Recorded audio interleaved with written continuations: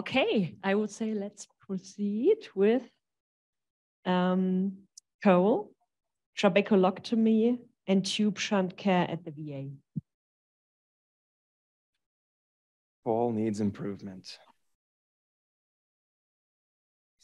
I took that to heart, Dr. Petty. Talk briefly about trabs and tubes at the VA.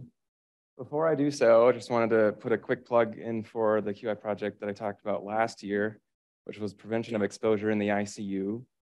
So there's an order set now for any ventilated patient in the ICU. When they get ventilated, they automatically get an order for lubricating ointment 4 times a day. And we did a study that looked at, rates of exposure to keratopathy and ointment use before and after the intervention. Here's one of our authors, candid photo. In brief, what we found, why that one got shifted, but yeah. So, patients now receive more ointment in the ICU when they're ventilated, and there are lower rates of exposure. I just wanted to mention this because this was done back in 2020, and we haven't done an update on the study, so it'd be really good to see longevity data of the intervention. So if any junior residents are interested, this would be a well teed up QI project for next year. So talking about trabs and tubes, specifically at the VA, incisional glaucoma surgery is not a benign surgery. These are procedures that can lead to permanent vision loss and a myriad of other complications if you don't handle them with pretty diligent pre and post-operative care. So this is from the TBT study, and it just showed that you can see at the bottom, early complication rates were as high as 39% in the trab group, and then post-operative complications for both were up over 30%. And thinking about doing these procedures at the VA, there's just all sorts of roadblocks that we run into that can prevent a good outcome. I think most glaring is the lack of a consistent provider. Every day in glaucoma clinic, we have a different attending, often a different fellow, and then they're often going to be seeing a different resident who's of a different training level. And when these patients have really complex disease, it's almost impossible to meet them for the first time and really synthesize the information to make a good clinical decision. In the postoperative period for trabs and tubes, you have to be seen weekly for the first 6 weeks or longer. And when our wait times are so long at the VA, it becomes really burdensome for patients. And kind of tied into that is compliance. So when we don't have time to talk to these folks about the importance of drops and return precautions, it can become difficult for them to understand what's going on. And then finally, we don't have access to compounded drops at the VA. Many of our glaucoma surgeons here prefer preservative-free DEX after surgery, just because with the frequency of use, you see less surface disease, and we don't have that at the VA. And so back in the fall, Dr. Stagg, Dr. Simpson, a few residents and I kind of put our heads together and said, what can we do to make this better and get better outcomes for trabs and tubes? Doesn't mean we schedule all post-ops at the VA with the same attending. And you realize very quickly that that's almost impossible to coordinate based on schedules. Do we just route all of these to the Moran and bypass the VA in general? And I think that's an option, but it kind of removes all of the education for our VA residents. And so what we settled on is maybe having a chief resident who's involved in the surgery kind of assume care for that patient, particularly in the early post-op period, and see them over at the Moran in their own continuity clinic. And it kind of checks off a lot of these boxes. So you're going to have that consistency. You're not going to have as long of a clinic wait time. You can get preservative-free DEX if you want, and then you'll have more time to chat with them. So I have an N of 1 for this. We had a veteran at the VA who had very severe glaucoma, a central island in the right eye. You can see he had really asymmetric disease, but he still had preserved central acuity. And he had a really tough time understanding to use his drops, wasn't using them, didn't tolerate them. His surface was poor. And so he was reluctantly signed up for a trabeculectomy, which Dr. Stagg and I did at the VA at the end of November.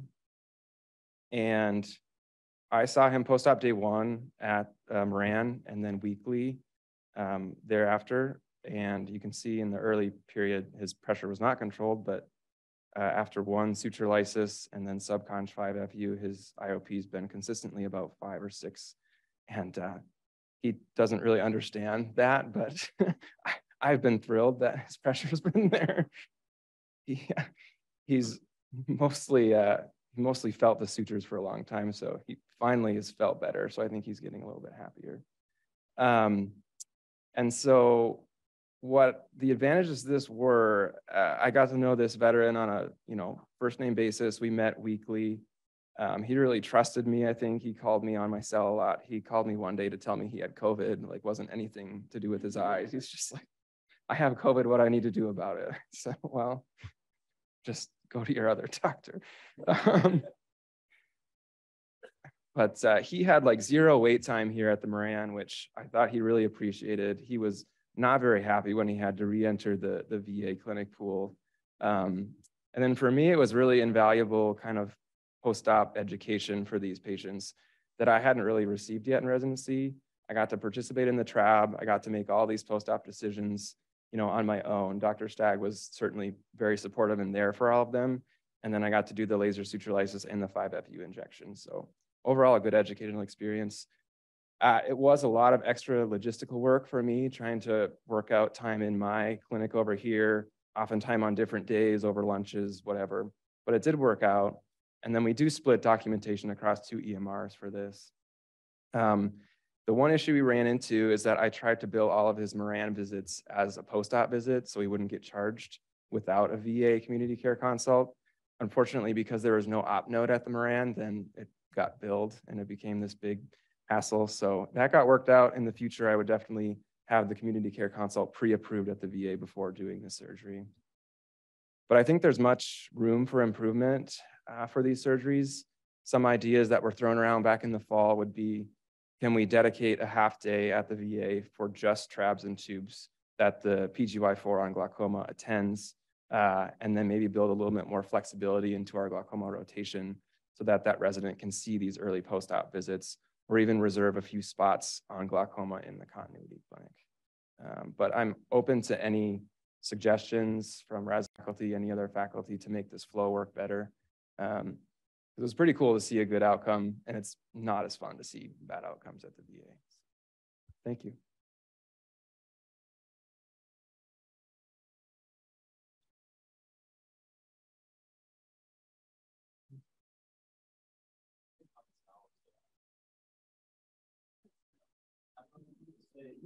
Why don't you walk over? Is it a good time? Yeah, yeah, I think. Okay, good. So, I think one advantage of still seeing these patients at the VA, like our experience where you had a complicated case, you did a trab and it was post-op visit. Like I got to see that patient with you and do a suture lysis. And I think maybe if the chiefs are responsible for seeing these patients since they're more experienced, but also still doing teaching the PGY2s and 3s, I thought that was pretty useful, or at least for me. There's probably a world, and Dr. Simpson's stretching like she has something to say, where we could build these post-ops into some sort of VA clinic and then still have a junior resident. Yeah, there you go.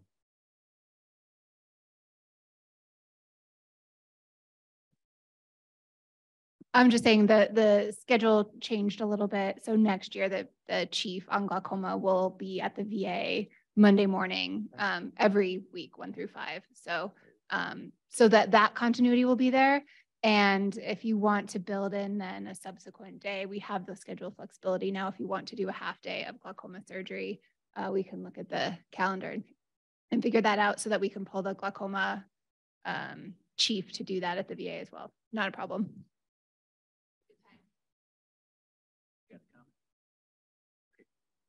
So Brandon cut a suture at the VA, saw the pressure go from 25 to 5, and he's still doing retina. So he's doing peds, I'm sorry. Thanks, Cole.